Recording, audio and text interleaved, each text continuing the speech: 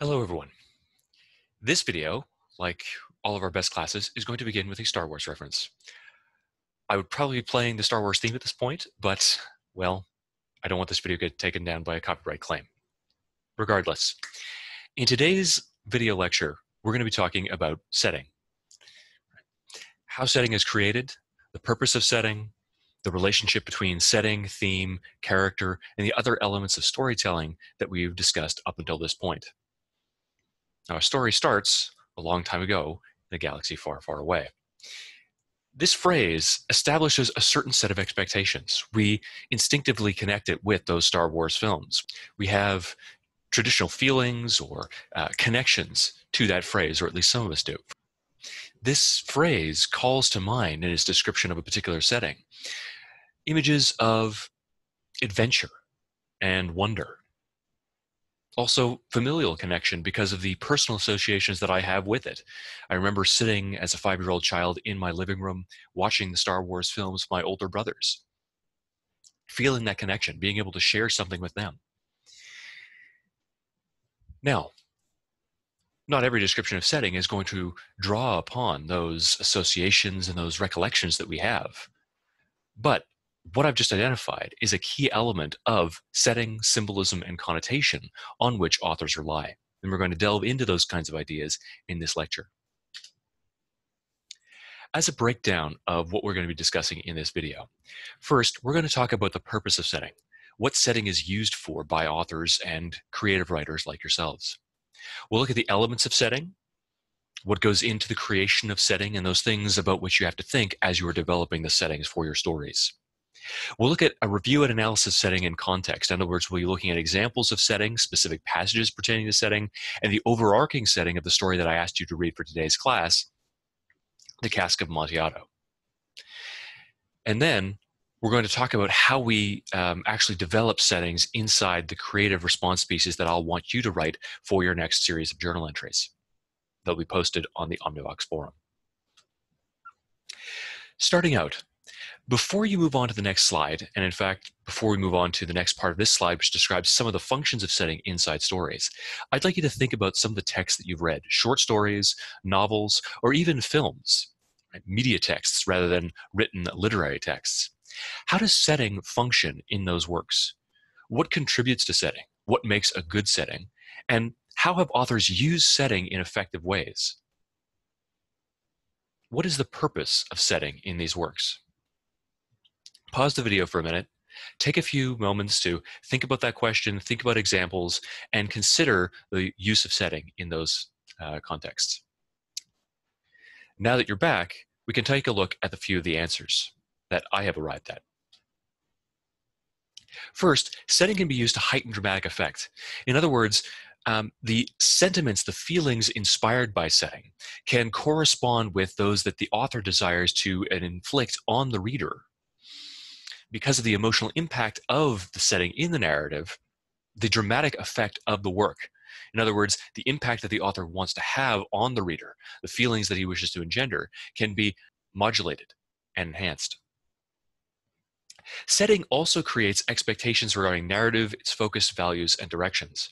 The moment that I hear the phrase "a long time ago in a galaxy far, far away," or the more traditional phrase from whence that one derived, "a long time ago in a kingdom far, far away," I immediately have expectations for the story that is to follow.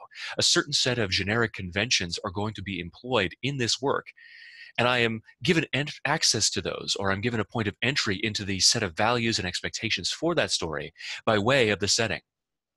It doesn't always have to be so bald-faced or obvious as in the case of "a long time ago in a kingdom far, far away," or "in a land far, far away." But those expectations, based on cultural presumptions, historical expectations, or historical background knowledge, are established by the kind of setting that is depicted throughout the story, not just in those opening lines. When I hear "a long time ago in a land far, far away," I immediately know I'm dealing with a fairy tale. There's going to be some sort of fantastical or magical element to it. It's probably going to be didactic and instructive. The setting gives me access to these kinds of values and expectations for the story. It also inspires judgments and charges the story with a certain emotion. If I understand the setting of a story, for instance, if the story is set on a battlefield in World War II, the author doesn't need to do as much in order to establish the kinds of emotions that he wishes us to understand in the work. Likewise, if the story is set in the South prior to the Civil War, you're dealing with a plantation house or a manor house, automatically we have certain value judgments that we bring to the text that the author doesn't have to establish. We're already looking at it through the expected lens of a kind of racialized narrative. So looking at the setting can inspire inherent judgments of the narrative that is to follow. It also triggers memories and associations. Like I said, I can't watch a Star Wars film without thinking of my elder brothers and sharing the experience of those films with them. It's one of the reasons that I adore them as much as I do. But these are things that sometimes are not just unique and specific to a particular member of the audience. Films or short stories, novels can all draw upon what they assume to be common background experiences of their audiences or of their readers. There's a certain assumption of the implicit or implied reader for this story that are made. Setting also helps to define character, in that characters are, in many respects, a product of their setting. They're a product of the times and places and situations that surrounded them as they grew up and developed. And they're also the products of those in which they are existing now. For instance, who you are at this very moment has been influenced and colored, shaped, and changed by the fact that we are engaged in this rather unusual form of teaching. Many of you have been, unfortunately, confined to your homes, or you feel that you should self-quarantine. That situation, this historical context or this historical moment, helps to determine who we are and how we respond. In order to help you to think about these issues, I'd like you to start to explore a pair of paintings. We'll tie the ideas behind the questions I ask pertaining to these paintings into setting. But every work of art, like I said, whether it's a visual work of art or a film, a short story or a novel, they all have a kind of setting, a kind of background context. What I'd like you to do is to take a look at these two paintings, two radically different paintings, two radically different styles. Pause the video and think about the question that I ask. What are some of the differences between these two paintings and their backgrounds? Think about the visual techniques being used here, the relationship between background and subjects, and the like. Try to compare and contrast these two paintings and the relationships between the foregrounded subjects and the backgrounds of the images. All right, now that you're back, we can discuss some of the answers that I have come up with to this central question. If you look at the painting in the top left-hand corner of the screen, you'll see that the girl who is dressed and prepared for her first communion is radically offset from the background. She is ornate, elaborate, and at the center, at the heart of her, is an explosion of color. Pale, yes, faded out, but a stark contrast to the background. In the painting on the bottom right-hand corner of the screen, we have a background that blends into the point of indistinguishability with the foregrounded characters. Now, there are a number of other things that we can say about this. We can delve into the techniques that the authors use in a little bit more detail, but the basic answer to that question is the one that I'd like to highlight with respect to the development of character. Setting, in the context of a story, can function in exactly the same way as it does in these two illustrations. Either the intricate details of the character can be highlighted and offset against the background. The background can recede into almost meaninglessness, or it can become an integral component that it influences and bleeds into the character themselves. In the first case, the painting on the top left, you have a character whose details are actually made all the more resplendent because of the distinction between her depiction and that of the background. In the illustration on the bottom, the background has almost as much significance as do the foregrounded characters, and the characters in that background seem to have the same degree of care put into their composition as do the foregrounded characters, the two women standing in the front. Setting inside a story can serve either purpose or can operate in the same way. The girl who's preparing herself for communion and has been dressed in this radiant, pristine, pure white gown, is set off against the background. Something about the beauty of that action is highlighted. Something about her character's motivations and her intended actions in this moment are highlighted. Or the background can blend in with the character, harmonize with the nature of the character.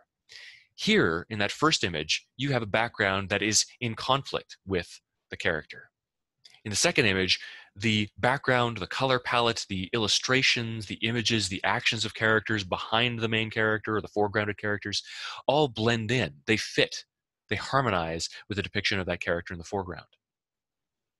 Setting and stories can work in the exact same way, depending on the kind of technique that you wish to employ and the purpose that you have for the setting that you're creating. Setting also helps to define the relationship between characters and the environment in which they have developed.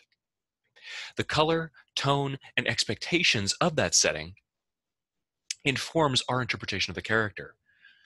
For instance, if a character is utterly unlike that which we would expect for the setting, or if something about the character's nature is distinct from that setting, as in that first illustration, those aspects of the character become all the more important or shocking to us. Setting, however, does not just pertain to the background of the character. It doesn't just set up a backdrop for that character to perform on or a stage on which that character could perform. Instead, that setting can also be viewed as a part of the character. In the Orla by Guy de Maupassant, the narrator begins his tale of woe and horror by saying this: "I like this part of the country. I am fond of living here because I am attached to it by deep roots, the profound and delicate roots which attach a man to the soil on which his ancestors were born and died, to their traditions, their usages, their food, the local expressions, the peculiar languages of the peasants, the smell of the soil, the hamlets, and the atmosphere itself. I love the house in which I grew up." In other words, we are the environment in which we have developed. We're the sum of our experiences inside that context, and all of us are this amalgamation of the different traditions and associations and pieces of the heritage that have contributed to make us who we are. I love those deep roots, those profound and delicate roots which attach a man to the soil on which his ancestors were born and died, to their traditions, their usages, their food, the local expressions. All of these minutiae surrounding the narrator as he developed and grew into the man that he is today made him who he is. He is as much a part of that setting as any other element there within. So setting defines characters rather than just highlighting them. It creates a context for character development.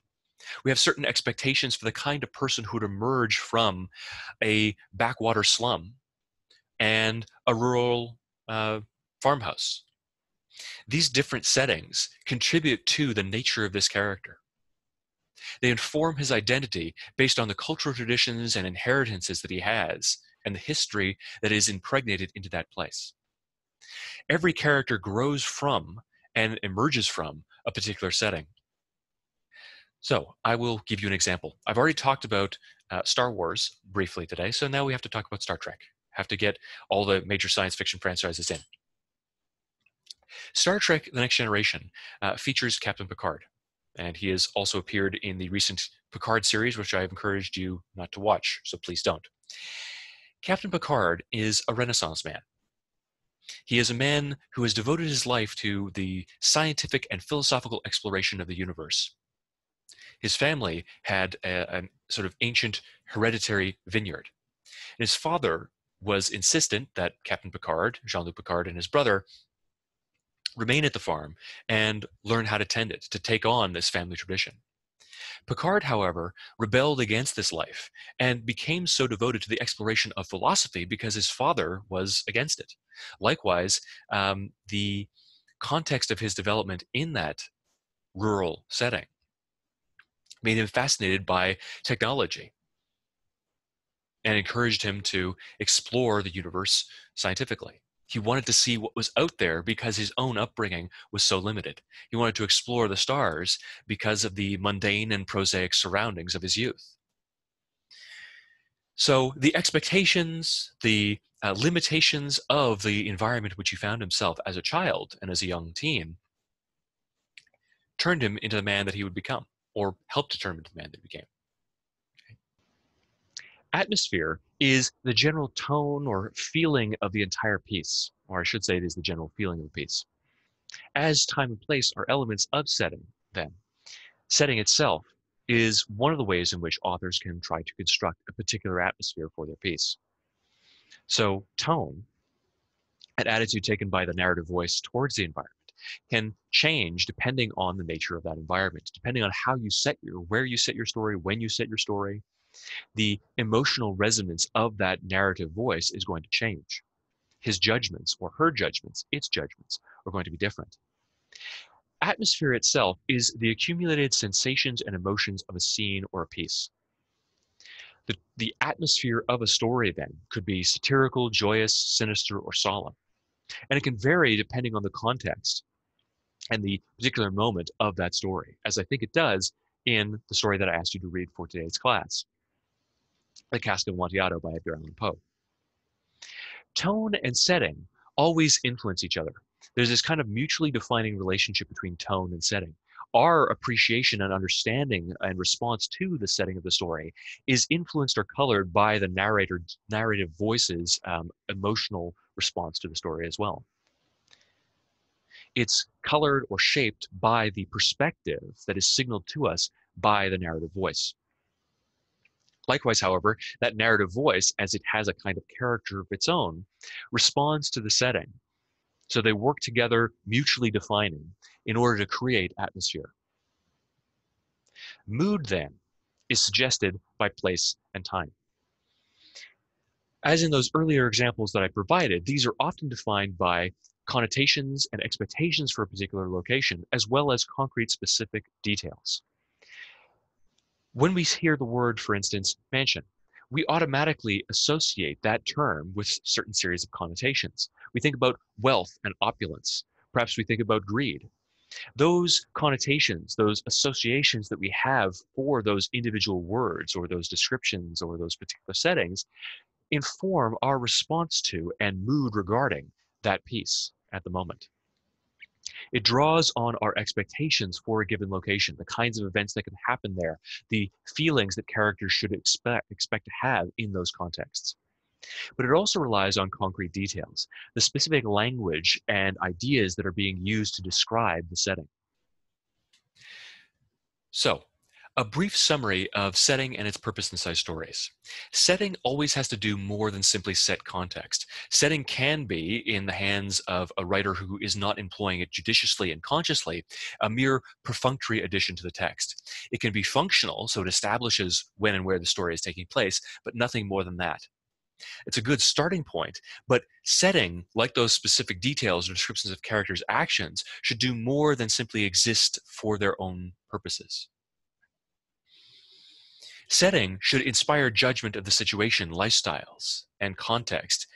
So when we look at a description of setting, is that setting drawing from our associations, our background knowledge, in order to help us to judge what's going on in that context? Do we judge the lifestyles and the situations of characters? And that doesn't necessarily mean judge them morally or negatively, but do we have an opinion on the particular context in which the story is set? Setting should also impart information and emotion. Do we learn something about the characters, their relationships, or the like through the description of setting? For instance, if the characters are living in a dilapidated home, the setting tells us something about them. They're isolated in the countryside. Likewise, the home is falling apart. We don't have to be told that they're poor. The setting shows us that they're poor. It also illuminates and establishes character. The fact that these two women, for instance, live in a dilapidated home tells us that they don't really care about external appearances. As we saw in those initial illustrations, it can contrast or complement the characters.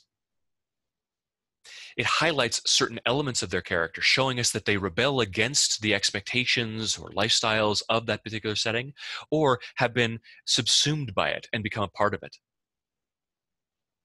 It can suggest a symbolic undercurrent to the work. So the evolution of setting can correspond symbolically with certain elements of the themes or the characters within the story. And it also establishes tone, atmosphere, and mood.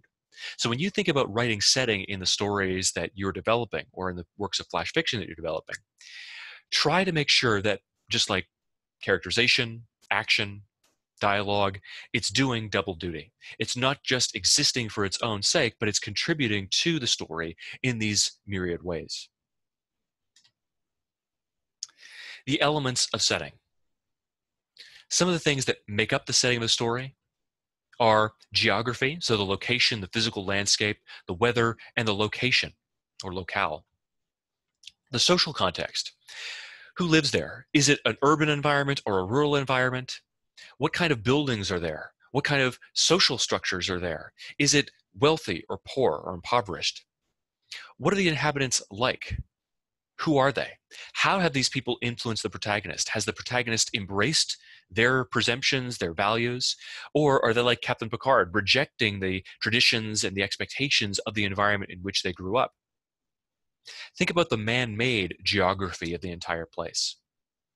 How has humanity transformed it socially, emotionally, culturally? Sensory details contribute to setting. So as you're describing setting, make it real, make it lived in by activating as many senses as you can. You don't want to draw it out. You don't want to have belabored elaborations on setting, but can you activate the senses of your readers to make it real? Can they touch it? Can they see it? Can they smell it? Can they taste it? Can they hear it? Time. The year, the season, the time of day, all of them create different emotional resonances. All of them inform the characters and create expectations for what characters should be doing.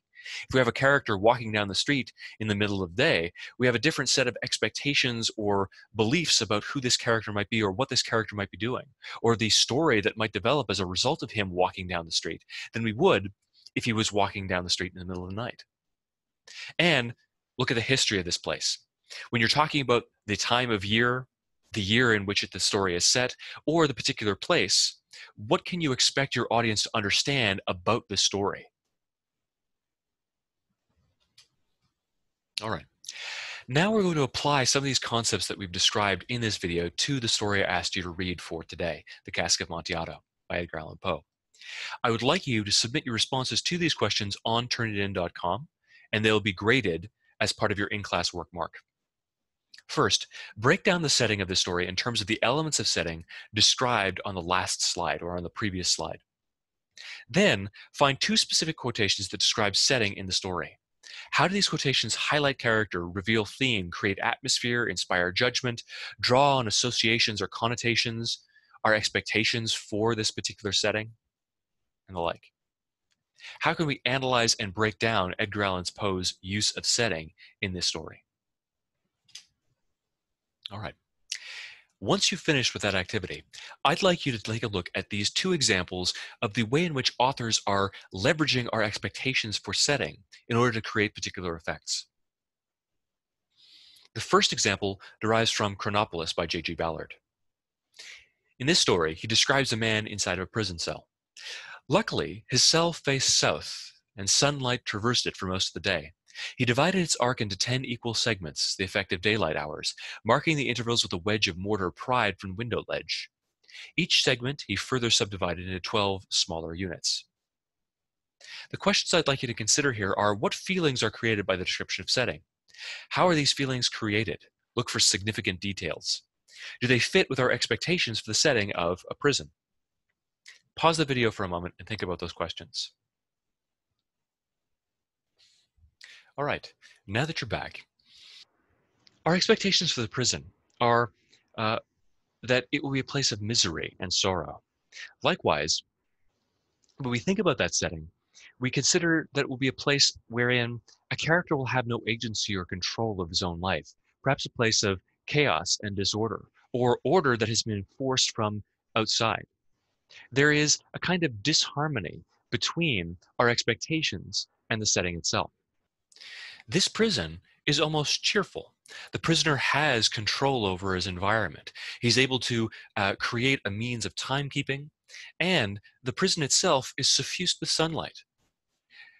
The window faces south, and the sunlight traverses it for most of the day. It's a place of light and life, as opposed to misery and squalor. So, in a few sentences, the author has taken our expectations and begun to call them into question. Now, I'd like you to take a look at another example. In this particular passage, a battlefield is being described. The rain-fed fungus that grew in the men's boots and socks, and their socks rotted, and their feet turned white and soft so that the skin could be scraped off with a fingernail. And Stink Harris woke up screaming one night with a leech on his tongue. When it was not raining, a low mist moved across the paddies, blending the elements into a single gray element. And the war was cold and pasty and rotten. What feelings are created here? How are these feelings created? And do they fit with our expectations for a battlefield? Pause the video and think about this question. Now that you're back, I think it's quite clear that the description of the hardships that the soldiers are called upon to endure, the gray, dismal, unending wait in squalor and misery, this dull, gray, almost purgatory, is essentially what we'd expect for a battlefield. So our expectations in this case are validated. However, those expectations are moved from the abstract and the impersonal to the intimate and the visceral. There's weight and depth, color, ironically, in this dull, gray, and horrifying setting.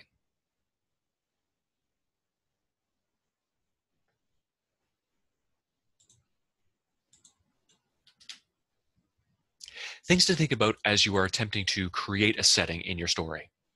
First of all, consider when and where you want to set your story. What you have to think about, or what you want to ask yourself as you are contemplating that question, is what time period or place would best inform or define the characters? The character that I want to create, or the character about whom I'm thinking, is going to arise from a particular sociological and historical context. Which of those contexts would best suit him or her? What feelings do I want the setting to create? What words can help to create those sensations? Look for those specific concrete details and those specific terms that can help you to create the feelings that you want to engender in your reader. Just as we examined that last example of the battlefield, think about the particular words that the author is using here in order to create the visceral and real sensations that concretize our expectations. Does the background setting highlight something about my character? What are my audience's expectations for my setting? Can I use those expectations or subvert them? Why? Whatever you're doing with respect to your audience's or your intended audience's expectations, try to be purposeful. Why are you trying to subvert those expectations? Why are you trying to accord with them? What kind of emotional resonance, what kind of themes do you want to examine or convey? And lastly, what do I need to tell my audience about my setting? What do they already know due to background knowledge? Now, here again, you're making a certain set of assumptions regarding your audience's understanding of certain issues in your setting or in your history. However, you can look at a generalized reader or think about the information that might be available through education, through cultural osmosis to your readers. What are they going to expect, or what are they going to know about your setting? And how can you use that to cut back unnecessary details?